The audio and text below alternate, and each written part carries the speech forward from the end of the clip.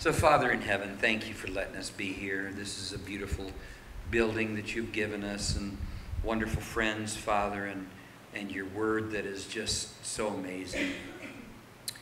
We confess to you, Lord, that we fall short of your glory every single day, and that we want to improve, Lord God, our fellowship with you and our relationship with you and with each other.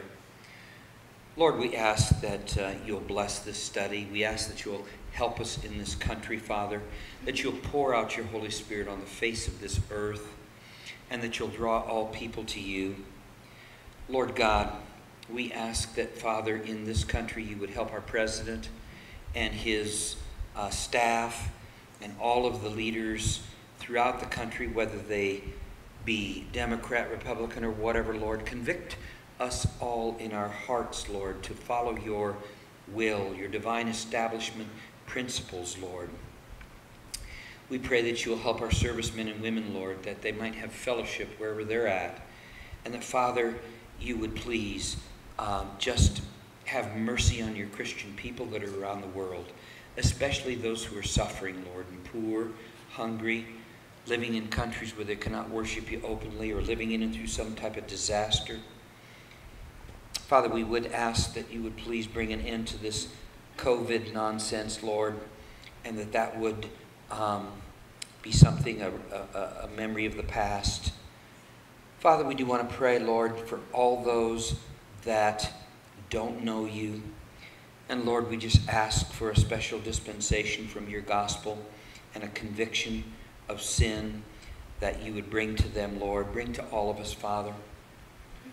Lord God, we pray for our church, for all the churches around the world that are speaking your truth by means of your Spirit. That, Father, you'd bless them and help them.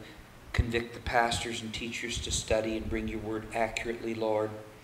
And Lord God, please just increase your presence here on the face of this earth. You've told us where sin abounds, grace abounds more. We'll give you the praise, we'll give you the glory in Jesus' name. Please bless this study. Amen. All right, my friends, we are in Exodus chapter 12, and we'll do just a little quick review and go from there. So, where we're at is this. The Lord is going to prove to the Israelites and to the Egyptians that all false gods are false gods. Okay?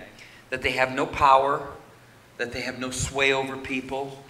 And so, in doing this in Egypt, where he has made it a point of taking things to the nth degree, okay? He's actually, in a way, hardened Pharaoh's heart to prove his points. We're now at the point where the death of the firstborn has happened, and that's the Passover. The reason, of course, it's called the Passover is because the angel of death passed over the believers, the children of Israel, or anyone who had the blood on the doorposts. And you wonder, you really wonder how many Egyptians, after seeing all these plagues and stuff, went into the houses of the Israelites and said, I want to be with you guys. There had to be some converts. So, because when we see Israel, the Jews leave Egypt, there's going to be about 2 million people total. 600,000, and I'll get to the exact figure in a minute. In fact, the exact figure, since you ask, is 603,550 men. And you ask, where did he get that? Well, Exodus 38:26 tells us that. Numbers 1:46 tells us that. So, don't tell me the Bible isn't specific, because it's pretty specific right down to the last guy. So now what we're doing is, in chapter 12, we're going to see this plague of the firstborn break out, the death. And it's going to be the firstborn of not only the people, the children, but it's also going to be the firstborn of the animals. And do you remember back when we studied about the birth of Moses, that the Pharaoh then ordered all the boys prior to a certain age to be thrown into the Nile. And later on in history, as Jesus was born, another Pharaoh will order the death of baby boys. So, was this retribution? Yeah, in a way it was. You know, what does God say? Vengeance is mine, saith the Lord. I will repay. And this is how the non-believers, the Egyptians, treated the Israelites. And this is what goes around comes around in this case.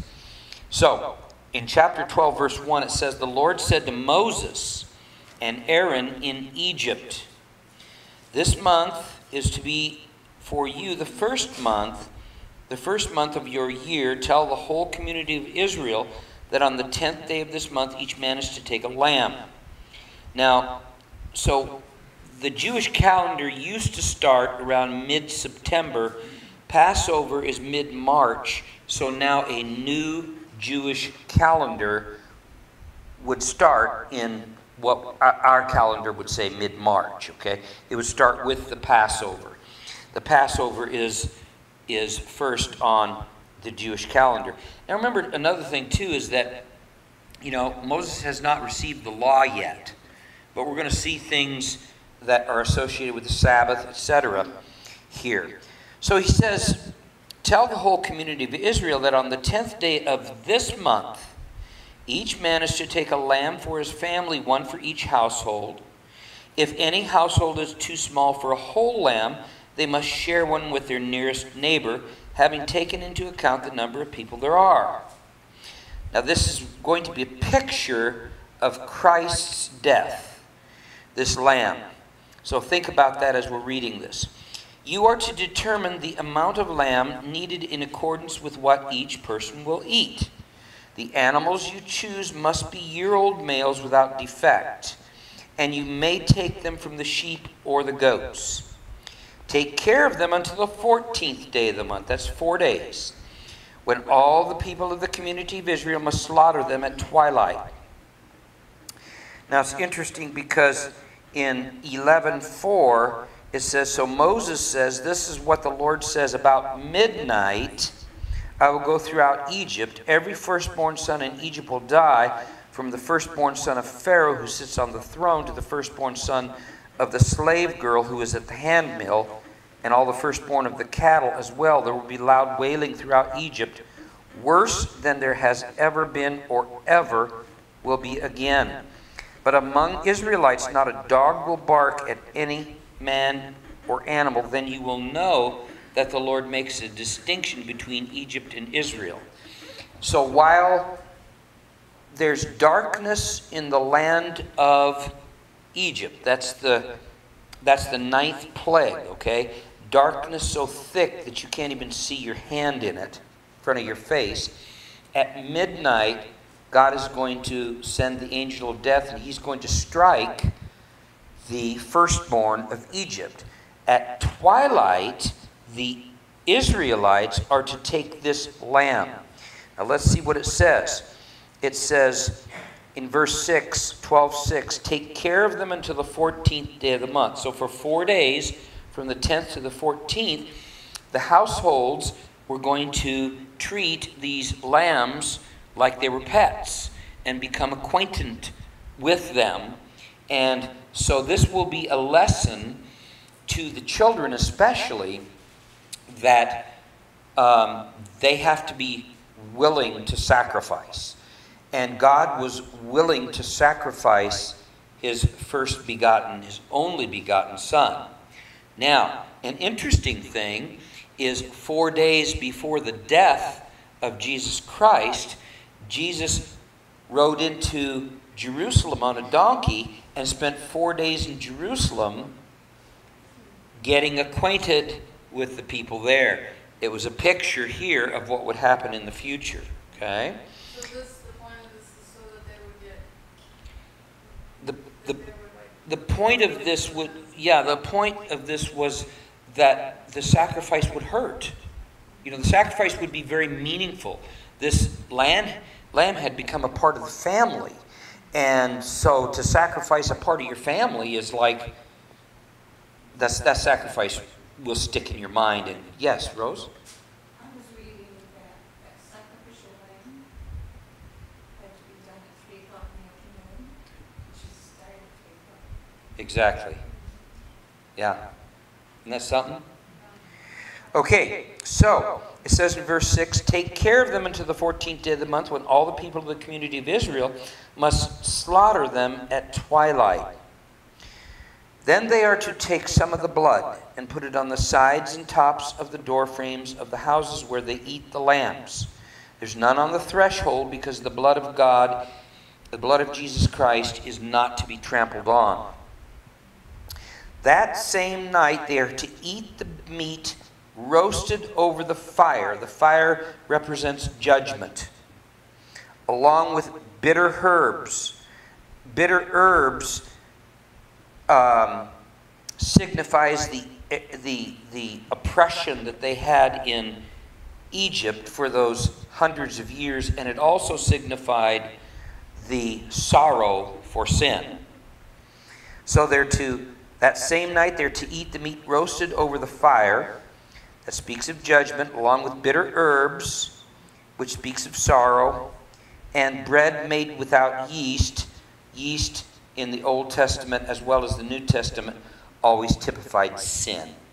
Okay? So yeast was not to be even in their house. We'll see that in just a minute. Do not eat the meat raw. Many of the pagans in this time ate meat raw. And so he says, don't eat the meat raw or cooked in water, but roast it over the fire, head, legs, and inner parts. Do not leave any of it till morning. If some is left till morning, you must burn it. This is how you are to eat it. This is usually how I eat my food. With your cloak tucked into your belt, your sandals on your feet, your staff in your hand, eat it in haste. It is the Lord's Passover. I'm ready to go back to work once I have my sandwich or whatever, you know. And the reason that he said this is because they were to be ready at a moment's notice to leave. And indeed, it was pretty much a moment's notice. Pharaoh told them to leave. He almost demanded that they leave. And not only did he demand that they leave, but the Egyptians gave them gold and silver because they had respect for Moses, and they had respect for Moses' God, as well as, in a way, it was kind of reparations for the years of slavery that the Jews had experienced in Egypt. So God even gave them a little paycheck. Now, it says here, what's that? No, I don't see where it was demanded of them at all.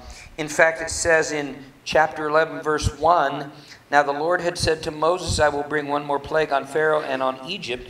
After that, he will let you go from here. And when he does, he will drive you out completely. Tell the people that men and women are alike to ask their neighbors for articles of silver and gold. So they asked their neighbors. So we are in verse 11, chapter 12.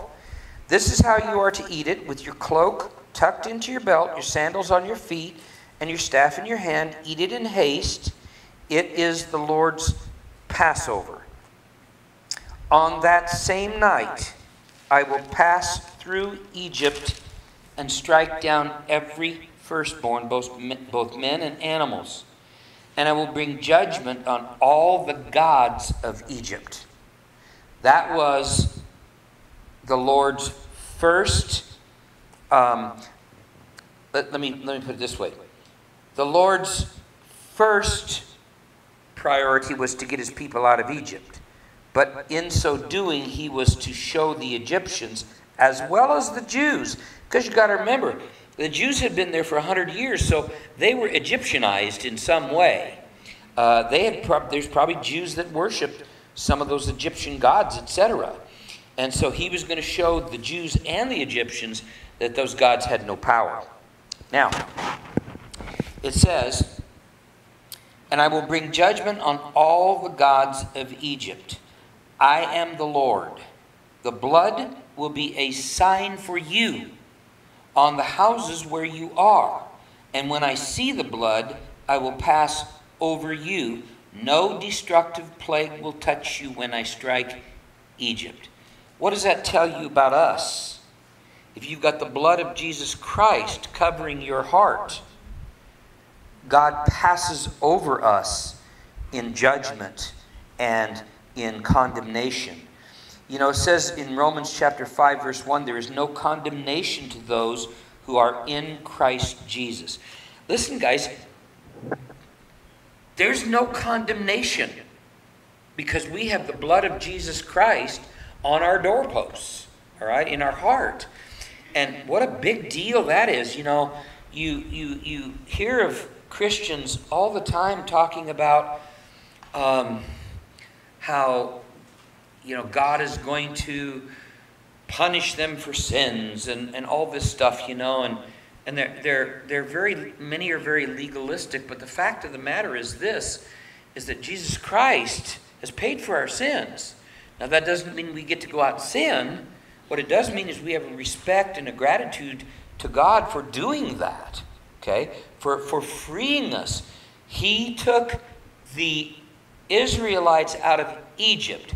Egypt represented the world. Do not love the world or the things in the world, for the love of the Father is not in the world, right? Yeah. Do not be conformed to the world, it says in Romans chapter 12. So, we have here that the Lord is going to pass over the Israelites and anyone that's in this house with the blood on the doorposts. Verse 14. "This is a day you are to commemorate for the generations to come. You shall celebrate it as a festival to the Lord, a lasting ordinance." And it's interesting because, you know, Jesus, when right before he died, he told his disciples, he says, "Remember me," okay, by getting together and sharing communion. And the bread represents the body of Christ, and the blood and the cup represents the blood of Christ. So, in the same way that the Passover was to be remembered and celebrated, all right, and celebrated, Jesus asks us to remember his life and his death and the fact that that judgment passed over us. Yes? Is that a statement and a question, basically? Like the Lord passed over them. I just had that feeling when they said millions were going to die from this virus, and when they were going that route. I just always felt that I'm going to have faith in the Lord, and he takes care of his people. I mean, I don't know if I was, maybe shouldn't have felt that way, but I always did. Right. Well, okay, so the comment is that, like, for example, with the coronavirus, you know, the Lord takes care of his people. So, you know, all I can say is there's a balance there. Okay, there's a balance there. You can say, a newly married couple can say, "Hey, if God wants us to have children, we'll have children." Right? Well, God loves the children, and if you don't take precautions for having children, you're going to have children. So there's a balance there as far as God, my faith knows that God takes care of me. But I'm also not going to tempt God either by, you know, going out into, say, somewhere that is dangerous or whatever without proper precautions. Does that make sense? You know, I have faith that God is going to bless me and deliver me, but I also He also gave me a mind that says common sense. And so, yes. It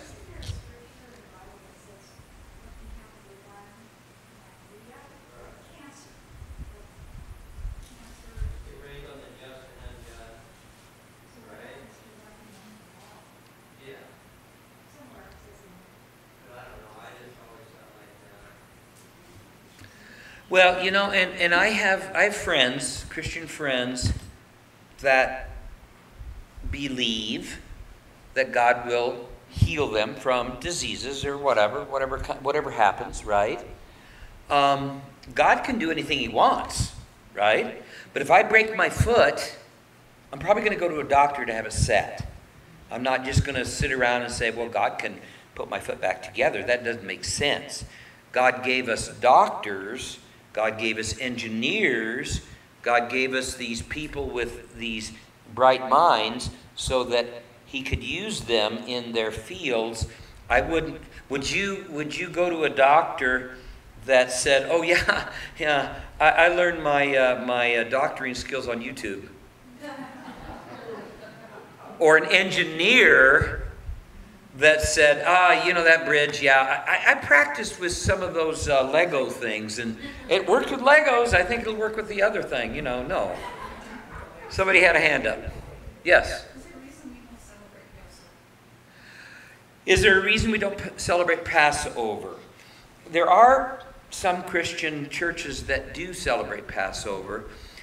They are like Messianic type churches. The Old Testament rituals, feast days, laws, etc., are something for us to know because they are all types of something. The Old Testament is Jesus Christ concealed. The New Testament is Jesus Christ revealed. So as we look at the Old Testament, we don't necessarily celebrate those things that the Jews did, but we look at them, we learn of them, because each one of those feasts represents something that is pertinent to our lives. So, I don't think. Well, and as you said previously, the Lord's Supper was instituted. Right. Yeah. That's still true. Well, and you look at baptism, for example, John's baptism. There are 7 baptisms in the Bible. Okay, John's baptism was a baptism for repentance. The baptism that we do, the water baptism, is a representation. It's a ritual of spirit baptism. Okay, so I wouldn't probably hold it against somebody that wanted to commemorate a feast day or something, as long as they don't make it a law. Okay? But isn't that for the Jews too, not the Gentiles? Well, that's right. Well, it is for the Jews. You're dealing with different dispensations. Exactly. Yeah, we're in what is known as the church age. Yeah. Which is a distinct dispensation from the age of law. Correct. Yeah, and what's that? Well, you don't pick and choose what you follow. I mean, you follow. Circumcision isn't for us. We can, but it's not something God commanded. Well, yeah, if you want to talk about circumcision, circumcision was a sign to the Jews of the covenant that God made with Abraham.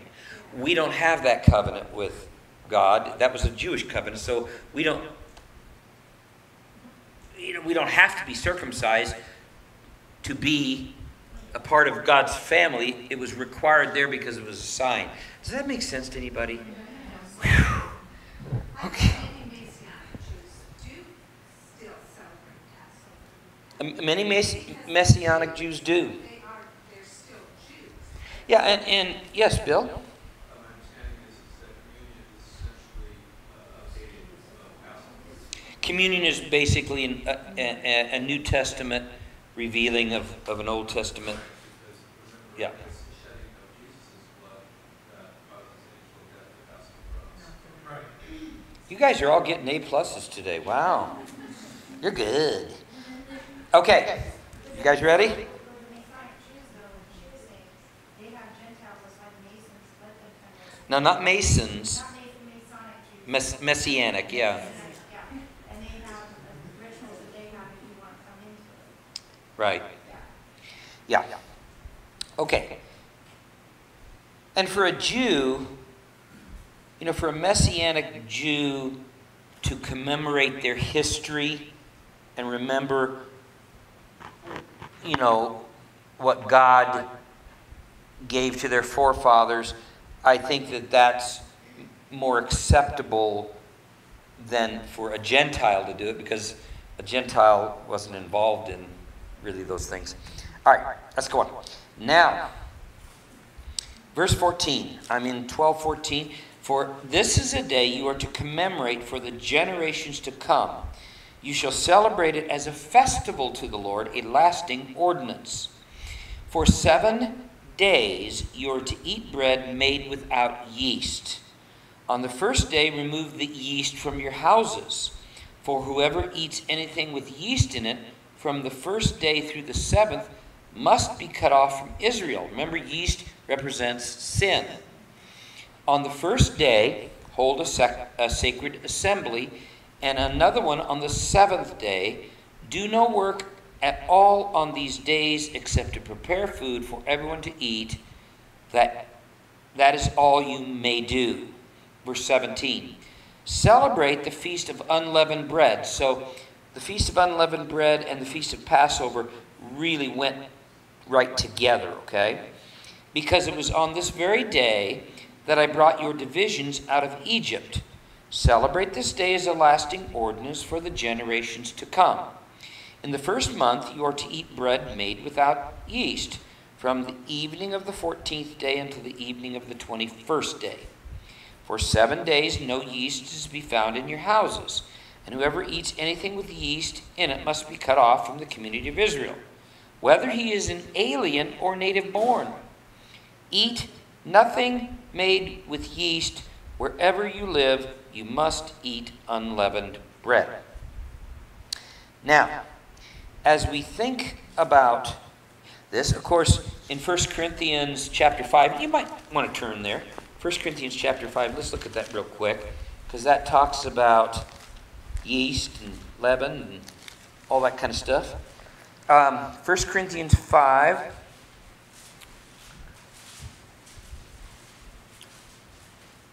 And I'm going to start in verse 1. It's been a while since we've been in this book.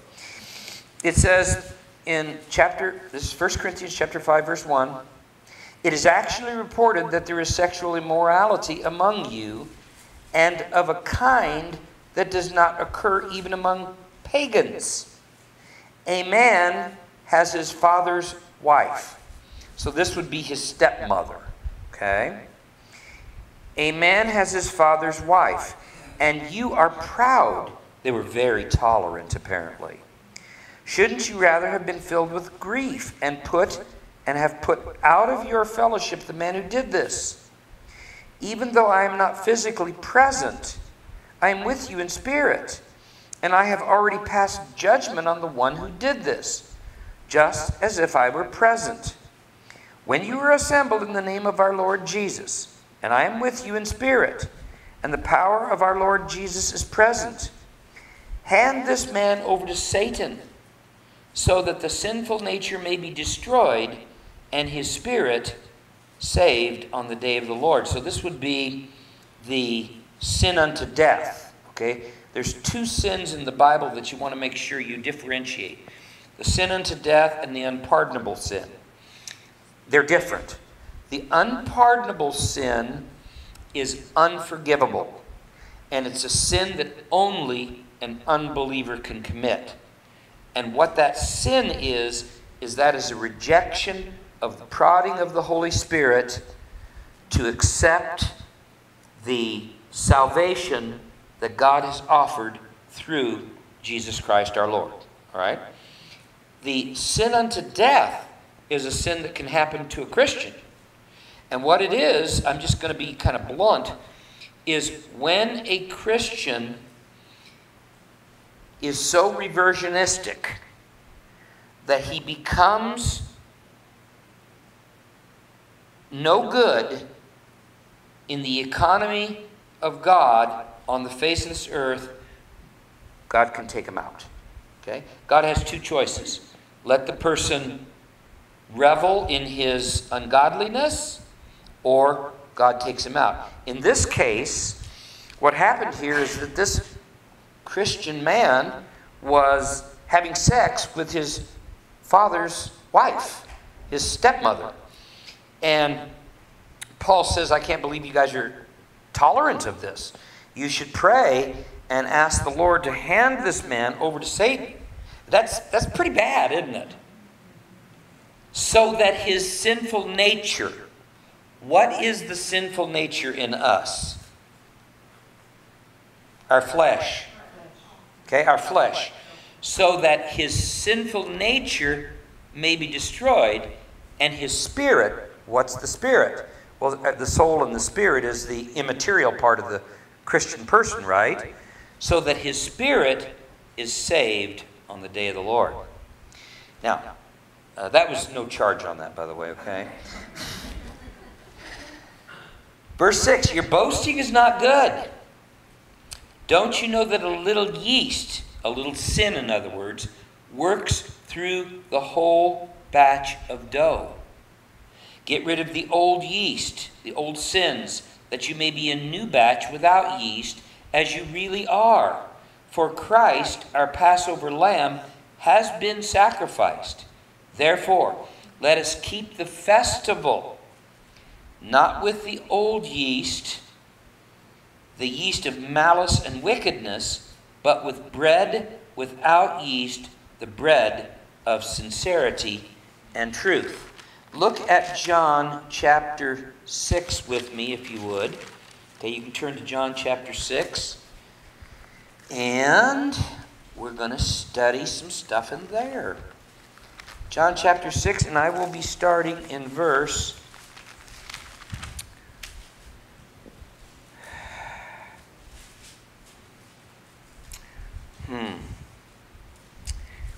I'm going to be starting in verse 26. Jesus answered, okay, John chapter 6, verse 26. Jesus answered, I tell you the truth, you are not looking for me. Not because you saw miraculous signs, but because you ate the loaves you had your fill. So he just got finished feeding the 5,000. And they were following, yes. My Bible says, I tell you the truth, you are looking for me. So does mine. Huh. I'll be. Okay, let me rephrase. Thank you. Let me rephrase that, okay? Oh my gosh. So the people were following Jesus. They followed him to the other side of the lake, right? In verse 26, Jesus answered, I tell you the truth. You are looking for me. Not because you saw miraculous signs, but because you ate the loaves and you had your fill. In other words, they're looking for a free meal. He says in verse 27, do not work for food that spoils, but for food that endures to eternal life, which the Son of Man will give you. On him, that would be the Son of Man, God the Father has placed his seal of approval. Then they ask him, what must we do to do the works God requires? Now, for all of those Christians who think that they can get saved by works, we need to look at Jesus' answer. Here's what he says. Jesus answered, verse 29, the work of God is this, to believe in the one he has sent. That's the work of God. So they ask him, what miraculous sign then will you give that we may see it and believe you? He just fed 5,000 people with just a few little pieces of bread, and they're asking him, what miraculous sign? I had to repent twice on the way to church today. Busy highway, okay, left-hand turn lane, car in the lane that goes straight, decided, he's the first one in line, decided he wanted to make a left-hand turn. And he wasn't in the left-hand turn lane. And I was in a hurry because I was hungry. So he waited and caused us all to wait, and finally when the last car in the left-hand turn lane went, He went too. Hi. I don't know why I told you that, but I had to. But that's the same thing as what we got here, right? What kind of miracle can you show us? Duh. He says, what will you do? Our fathers ate the manna, I'm in verse 31, in the desert, as it is written, he gave them bread from heaven to eat. Jesus said to them, I tell you the truth, it is not Moses who has given you the bread from heaven, but it is my Father who gives you the true bread from heaven. For the bread of God is he who comes down from heaven and gives life to the world. We're going to see in our chapter in Exodus here coming up about the bread, the manna. Sir, they said, from now on give us this bread. Then Jesus declared, I am the bread of life. He who comes to me will never go hungry, and who believes in me will never be thirsty. But as I told you, you have seen me and still do not believe. All that the Father gives me will come to me, and whoever comes to me I will never drive away. For I have come down from heaven not to do my will, but to do the will of him who sent me. And this is the will of him who sent me, that I shall lose none of all that he has given me. That's pretty inclusive, isn't it? I shall lose none of all. What percentage is that? Yeah. Yeah. He's not going to lose anybody. Yeah, that's eternal security. That's eternal security. If people talk about Christians losing their faith, Right. they need to go back to the parable of the seeds and the soils. They need to go back to so many scriptures. How about the ones that says, no one can pluck them out of my hand? And then he backs that up with, no one can pluck them out of my Father's hand. So then you've got Christians who say, well, you know, if you sin bad enough, you can lose your salvation. Oh, really? You can pluck yourself out of the Father's hand? You're powerful. Woo-wee. I will never leave you or forsake you. That's right. Now, where are we? Somebody help me here. 41. Okay, thank you. At this, the Jews oh, wait a minute, let me see. I'm going to start in verse 39. And this is the will of him who sent me, that I shall lose none of all that he has given me, but raise them up at the last day. For my Father's will is that everyone who looks to the Son and believes in him shall have eternal life, and I will raise him up at the last day.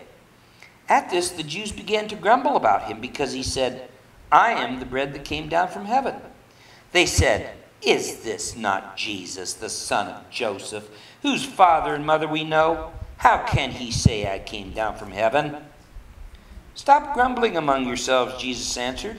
No one can come to me unless the Father who sent me draws him, and I will raise him up at that last day. It is written in the prophets, they will all be taught by God.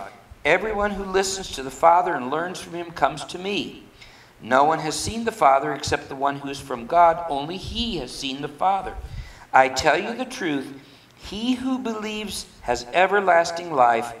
I am the bread of life. Your forefathers ate manna in the desert, yet they died. But here is the bread that comes down from heaven, which a man may eat and not die. I am the living bread that came down from heaven. If anyone eats of this bread, he will live forever. This bread is my flesh, which I will give for the life of the world.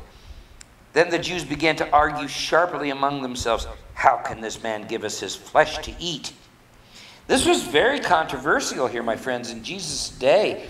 Jesus and his followers were accused of being cannibalistic. Yeah. He goes on in verse 53, he says, Jesus said to them, I tell you the truth. Unless you eat the flesh of the Son of Man and drink his blood, you have no life in you. Whoever eats my flesh and drinks my blood has eternal life, and I will raise him up at the last day. For my flesh is real food, and my blood is real drink. Whoever eats my flesh and drinks my blood remains in me, and I in him. Just as the living Father sent me, and I live because of the Father, so the one who feeds on me will live because of me. This is the bread that came down from heaven. Your forefathers ate manna and died, but he who feeds on this bread will live forever. And it's interesting, in verse 60, it says, on hearing it, many of his disciples said, this is a hard teaching. Who can accept it? And it was a hard teaching. I mean, and Jesus was not being literal here, of course. He's being figurative when he talked about that. But they took it as being literal. Back to Exodus chapter 12, verse 21. Okay? Exodus 12:21. I can't believe we've only got finished with half a chapter. Then Moses summoned all the elders of Israel and said to them, go at once and select your animals for your families and slaughter the Passover lamb. Take a bunch of hyssop, dip it into the blood in the basin, and put some of the blood on the top and on both sides of the doorframe. Not one of you shall go out the door of his house until morning.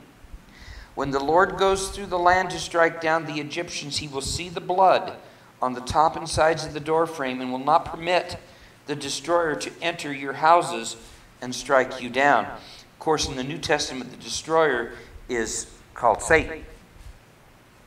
Obey these instructions as a lasting ordinance for you and your descendants when you enter the land that the Lord will give you as he promised. Observe this ceremony. And when your children ask you, what does this ceremony mean to you?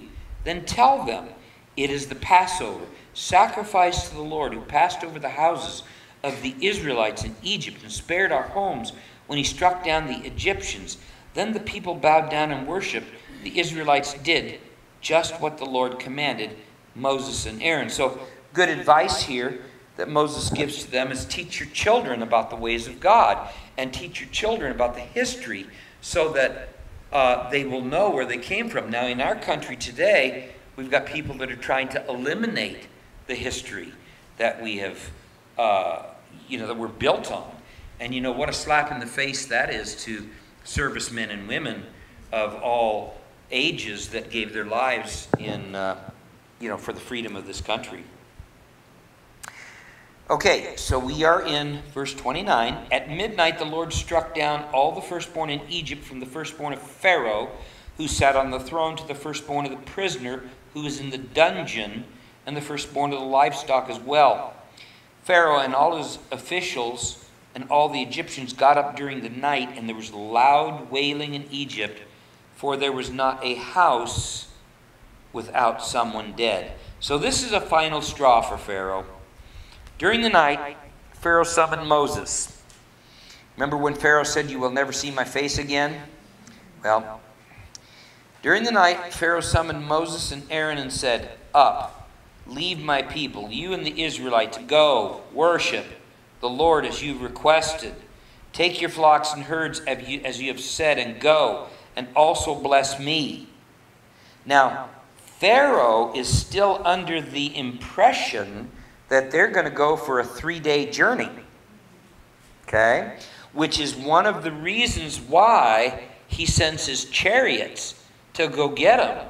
Because he realizes, that's a long 3-day journey. And he realizes that they're gone forever. So that's when his heart is hardened again, and he sends his army to go get what he considers to be his slaves.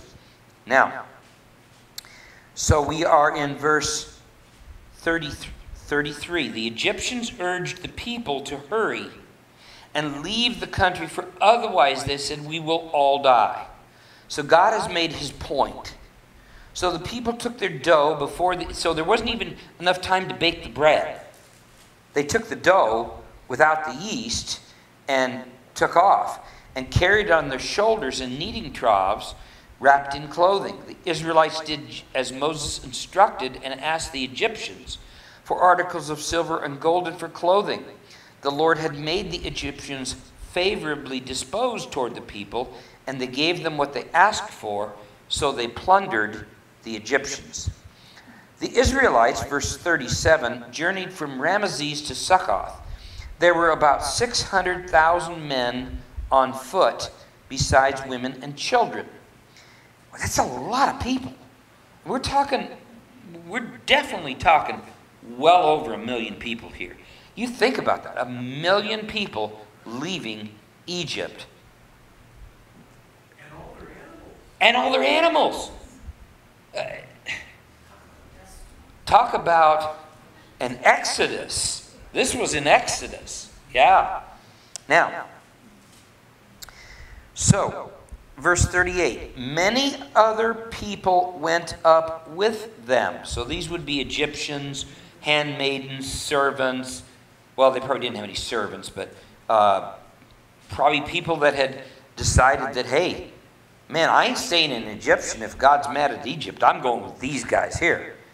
All right. Now, many other people went up with them, as well as large droves of livestock, both flocks and herds. With the dough they had brought from Egypt, they baked cakes of unleavened bread. The dough was without yeast because they had been driven out of Egypt and did not have time to prepare food for themselves. Now the length of time the Israelite people lived in Egypt was 430 years. At the end of the 430 years, to the very day, all the Lord's divisions left Egypt. Because the Lord kept vigil that night to bring them out of Egypt, on this night all the Israelites are to keep vigil to honor the Lord for the generations to come. Now we see in verse 43, the end of chapter 12, Passover restrictions. The Lord said to Moses and Aaron, these are the regulations for the Passover. No foreigner is to eat of it. Any slave you have brought may eat of it after you have circumcised him, but a temporary resident and a hired worker may not eat of it. It must be eaten inside one house, and none of the meat outside the house. Do not break any of the bones. The whole community of Israel must celebrate it. And when we look at John 19:33 and 36, we see that none of the bones of Jesus was broken. Okay? So, which was also a fulfillment of Psalm 34:20. Psalm 34:20. Let's just take a look at it. Well, let me just look at that. I'm going to see if Lee gets an A+ today. Okay. It says, a righteous man, in verse 19, may have many troubles, but the Lord delivers him from them all. He protects all his bones. Not one of them will be broken. Yeah, that is a prophecy concerning the Lord, huh? Okay, A+. That's right. All right. Verse 48. An alien, so you didn't know that the Bible talks about aliens, did you? An alien living among you who wants to celebrate the Lord's Passover must have all the males in his household circumcised. Then he may take part like one born in the land. Remember, circumcision was a sign. It was the sign of the covenant. So when an outsider, okay, a non-Jew, wanted to become a part of the Israelite community, then he had to submit to the ordinance of circumcision, because that was the sign of the covenant. Okay? Yes? No, we're not aliens. Aliens here means just foreigners, just non-Jews. We're foreigners, that's true. We're non-Jews. That's true. So we're alien. Oh, Lord, help me. All right, here we go. It says, no, let me see. An alien living among you, I'm sorry I said that, who wants to celebrate the Lord's Passover must have all the males in his household circumcised. Then he may take part like one born in the land. No uncircumcised male may eat it. The same law applies to the native born and to the alien living among you. All the Israelites did just what the Lord commanded Moses and Aaron. And on that very day, the Lord brought the Israelites out of Egypt by their divisions. Let's go into chapter 13. So in memory of the release that the Jews had from Egypt, they are told to consecrate their firstborn to the Lord. Remember something about the firstborn in many cultures is they were considered to be the most valuable. Okay, the firstborns. The Lord said to Moses, consecrate to me every firstborn male. The first offspring of every womb among the Israelites belongs to me, whether man or animal. Then Moses said to the people, commemorate this day, the day you came out of Egypt, out of the land of slavery, because the Lord brought you out of it with a mighty hand. Eat nothing containing yeast. Today in the month of Abib you are leaving. When the Lord brings you into the land of the Canaanites. You notice he doesn't say if. It's when. The Canaanites, Hittites, Amorites, Hivites, and Jebusites, the land he swore to your forefathers to give you, a land flowing with milk and honey. You are to observe this ceremony in this month. For 7 days eat bread made without yeast, and on the seventh day hold a festival to the Lord. Eat unleavened bread during those 7 days. Nothing with yeast in it is to be seen. You're not even to look at it among you. Nor shall any yeast be seen anywhere within your borders. On that day, tell your son, I do this because of what the Lord did for me when I came out of Egypt. Boy, isn't that a fact we're supposed to tell our kids about our testimony? You know? This observance will be for you like a sign on your hand and a reminder on your forehead that the law of the Lord is to be on your lips. For the Lord brought you out of Egypt with his mighty hand. You must keep this ordinance at the appointed time year after year. You know, it's interesting that many Orthodox Jews have what they call a phylactery. And it's a little leather container that they either wear on their forehand or on the wrist that contains a part of the law or the law. And, they still didn't get it. The law is to be written on your heart. But they put it in a little box on their head. And here they're walking around, which is amazing. It just tells you how stupid people are, okay? Jesus Christ is there as an adult, as the Savior of the world, preaching to them in person. And they've got this box with the law on it, and they don't recognize the Savior of the world.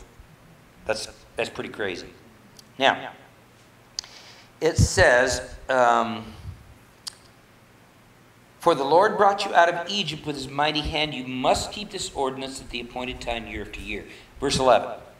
After the Lord brings you into the land of the Canaanites and gives it to you as he promised on oath to you and to your forefathers, you are to give over to the Lord the first offspring of every womb. All the firstborn males of your livestock belong to the Lord.